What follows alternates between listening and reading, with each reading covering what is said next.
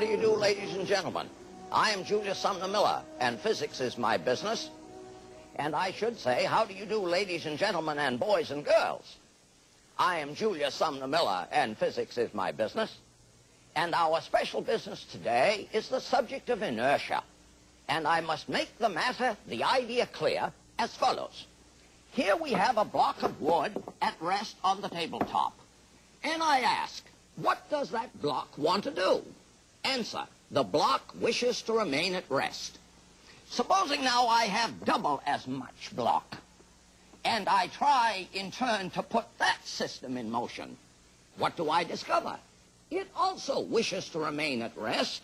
Moreover, it wishes to remain at rest twice as much, and therefore we say its inertia is twice as great. And so you discover at once that I have used the term inertia and referred to the idea of mass as synonymous.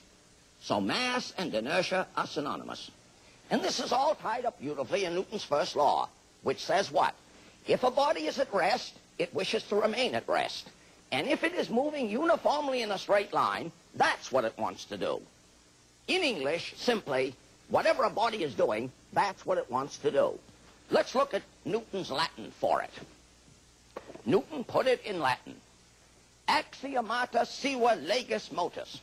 Axioms, even laws of motion. Corpus omne perseverare in statu suo quiescendi, and so on. And in English, a little more within our competence. Every body continues in its state of rest or of uniform motion in a straight line, unless there are some forces to divert it. Consider now the following. Here you come on April Fool's Day, let us say, on a package, on two packages resting on the ground. Here is one and here is another. And you deliver, you impose a force on the one. I will, instead of with my foot, with my hand, and it experienced such a motion. The force produced a motion in the body of so much inertia. Now I try it with this one. Hardly as much motion. Why? This one is filled with rags, and this one with 2 bricks. And this one has the greater inertia. So, the measure of the mass of a body is its inertia. Consider now the 2 aspects of Newton's first law. A body at rest wishes to remain so.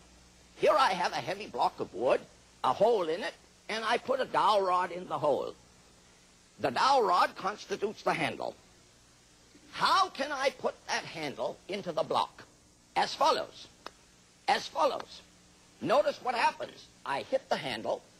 The block remains at rest, whereupon the handle moves into the block. That's the first law. The body of large inertia wishes to remain at rest. Let me pursue this in another way to demonstrate the second part of Newton's law. What did the second part say?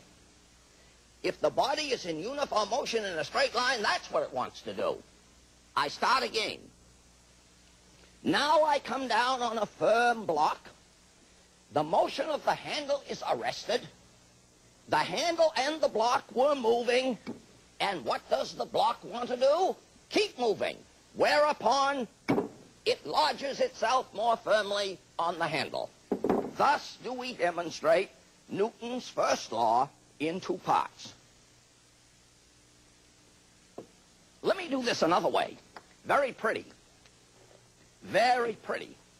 I have a support and a weight W supported by a string and another string with a loop in it here, which I shall show you. Let me call this string A and this string B. I propose to do as follows. I'm going to pull on string B, the lower string. And I can break either string B or string A by invoking Newton's first law. If I pull suddenly on string B, W wishes to remain at rest, and B will break. On the other hand, if I pull gently on B, A supports W, already there, plus the force I impose. And I shall show you that exactly with this demonstration. Here is a string. Here is a hook. Here is a weight. and the upper string is supporting the load. Here is the lower string, and I am putting a little rod inside here so that my hand is not underneath should the weight fall. I am going to break the lower string. Watch it now, the lower one. There it is. I broke it. Now I am going to change the strength.